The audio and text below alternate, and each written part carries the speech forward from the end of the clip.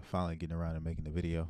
I've been meaning to make it a couple of times, but we finally here.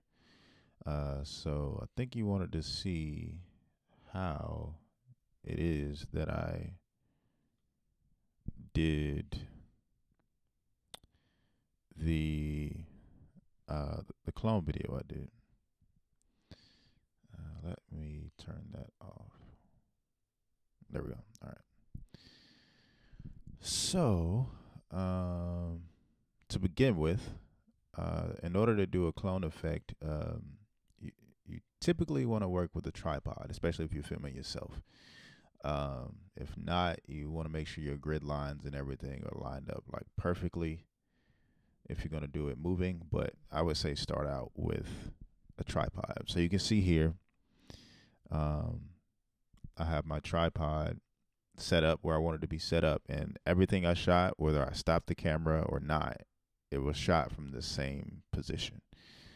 So the scene is, already set. So you can see one time I'm walking that way, one time I'm walking the other way. All right. And so now what you pay attention to is how I have it stacked.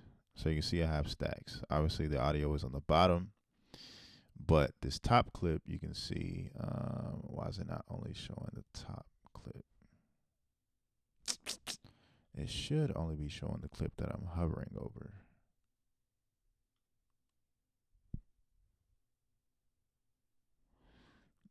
It's probably because it's a compound clip.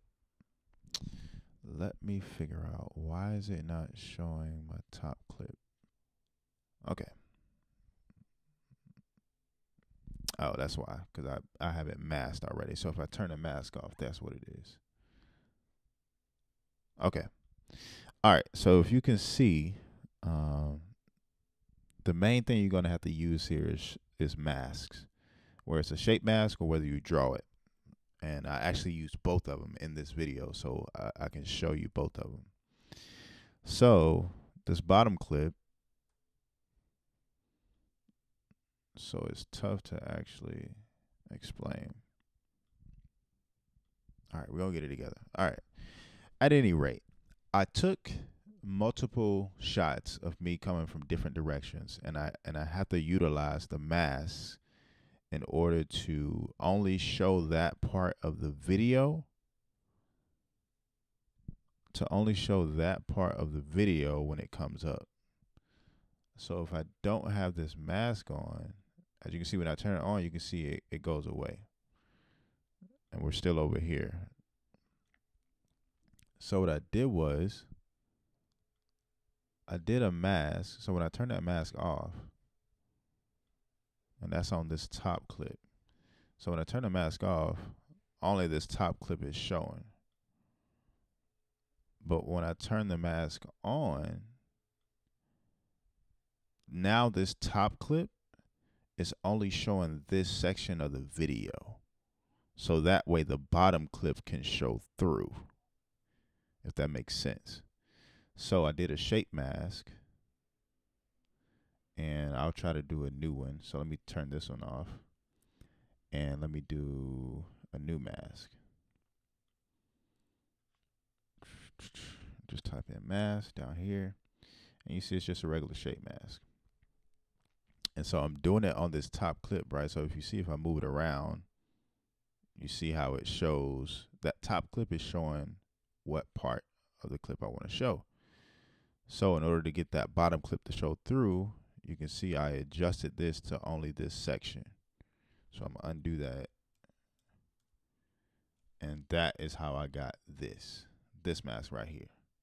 So I'm only showing this part of the top clip, which is me coming in from the right-hand side of the car.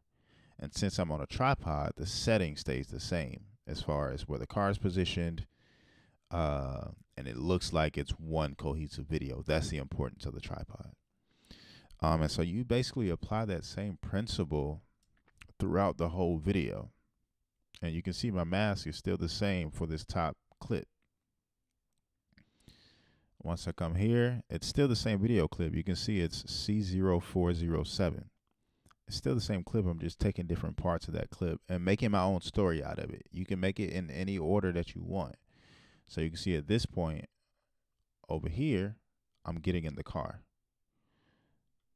This bottom clip, and I think honestly what I did was I didn't even I just kept the camera rolling and I just cut it up to where, say, this part of the clip, I'm on the left side of the car. I put which pieces of that clip that I wanted in the correct place, and then just made the whole story.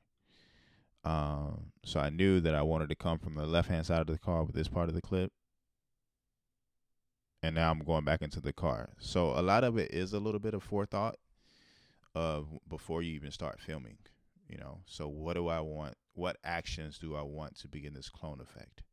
For this particular video, it was just me getting in and out of the car and just showing that I have the capability to do the clone effect. Now, when you get to this part, again, it's still the same clip. Let me turn and you can see on this one, I used a draw mask because what I had to do is, how do I show the mask? There we go. This one, I had to kind of draw around it and move it frame by frame to come with me because I'm a moving subject past this point. So as I come across, you can see eventually this whole mass is going to start to shift. And you can see every frame, you can see how it's shifting. And then it should start going with me. Okay, so you see it now. Keyframes kind of didn't quite work. Only because it was very precise movements. So I really did have to draw it and expand it out. And another concern I had at this point in the video was the lights. So it had to look somewhat natural. So that's why I chose to draw it and make that mask pretty big. And it appeared like the red lights were expanding out. So if I play it in faster motion, you'll see.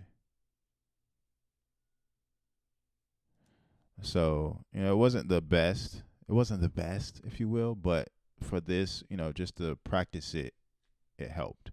So that is a consideration I didn't take beforehand, how the light, how unlocking the car would affect the video. So the light there.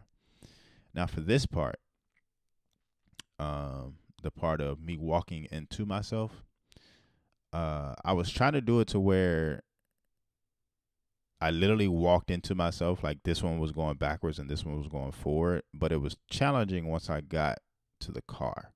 So what I decided to do and be creative is I walked it backwards to a certain point right before the car, and then I stopped it. And then this one kept going because I knew it was going to go into it. So all I did was actually reverse the clip. So this part of the clip was me walking forward. I took that same clip and reversed it right here. And you can see again, I used that keyframe.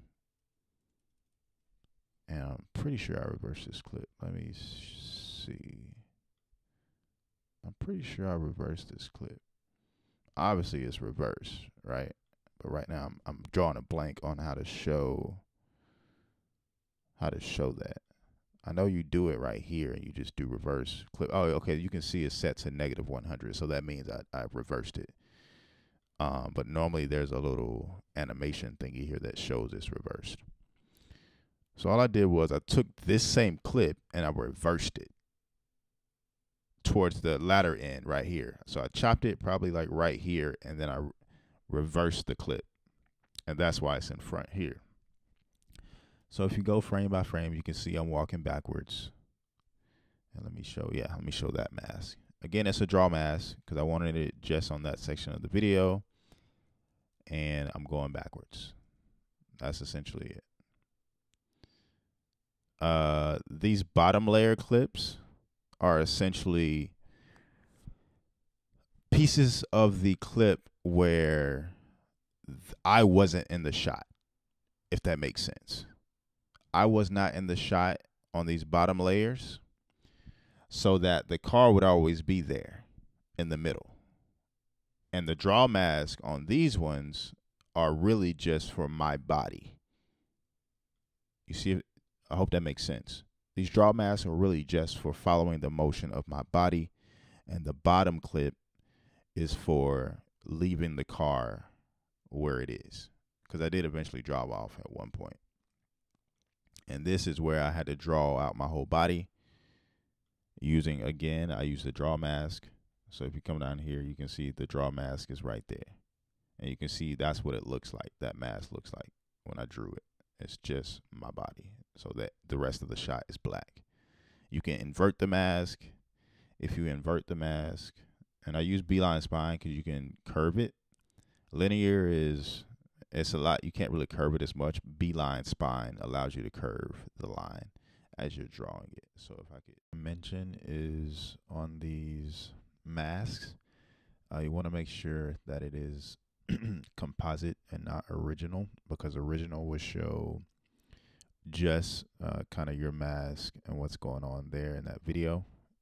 Make sure you have composite. That way it'll show a full view of all of your masks and etc.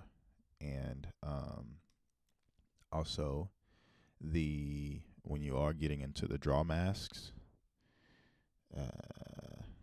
let's see, like for instance here, what I was doing here on this draw mask, I think I may have said it wrong here, but B-line is a little bit different than what I said before. I think it's Bezier that allows you to really, no, I was correct. I was actually correct. So it is B-line that allows you to kind of curve it like that. The more you zoom in, if I can get maybe to 100, and the more you zoom in, you can see how you can really curve that line, like I was saying before. So I was correct. I didn't zoom in to show you that exact mask. But yeah, two important points again: composite and B-line, and not linear. Play around with it. B-line spine again is the one you want to use if you want to kind of curve. It's a conjunction between these two. So once this is backing up, and then this is just a still.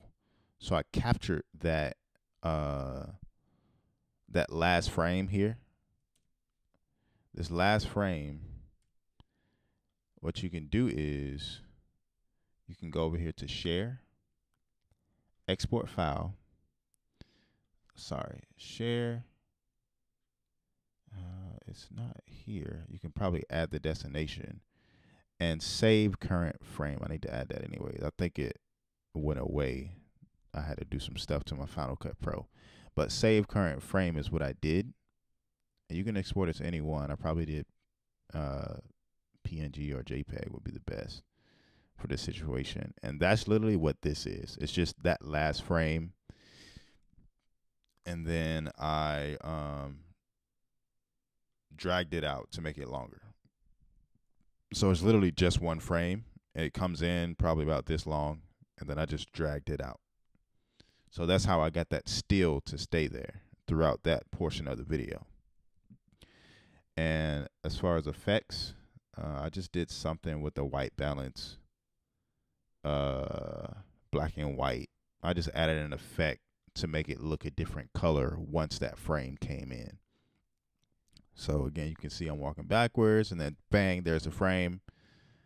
And then I walk into it, and I cut the frame out. So I stopped it right there. So that way the frame is no longer there, but now the video takes over. You can see right there, the frame goes away as I step into it. Blam, that's the perfect point where I walk into it. And then the rest is just a video. So that's why it looked like, I walked into that stopping motion and then went through. So yeah, I mean, that's the basics of it. That's pretty simple. And then to accomplish this, the disappearing act, it's literally the same thing. I just used a shape mask. So again, ahead of time, I filmed this section with no car going through, nothing, no motion. I had to make sure no cars were coming. And that's the bottommost image there. And then what are these down here? It's probably repeats of the same thing. I had to do a couple of different shape masks here, I believe, so that it would one is following the car and one is following this area here. The shape mask really make it difficult to see. So if I didn't have that shape mask, you can see what happens. See there? You see my car. But the shape mask I drew is of one of the original videos where there was no car going through. And I just kept the shape mask where it was for the most part. And so that's what makes the car disappear. The original video of me not having anything there. And so you just have to kind of practice that. You just kind of have to practice, playing around with the shape mask. For this particular video, I didn't really use a lot of keyframes because it was just a little bit more difficult to do because I did have to follow and trace my body. And yeah, that's pretty much it, man. I hope that makes sense. All right, so now we'll just show the entire video just so you can see what it looks like. And there we go.